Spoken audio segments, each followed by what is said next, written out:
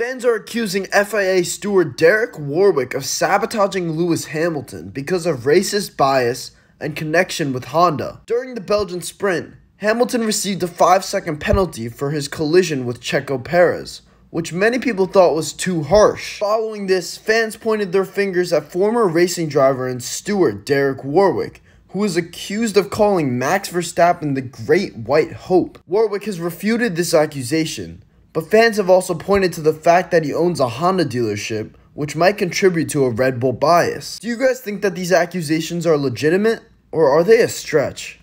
Let me know in the comments down below. I'm Johnny, and check out my brand new community on FanAmp to discuss the top F1 storylines with me and fans from all across the world. See you there.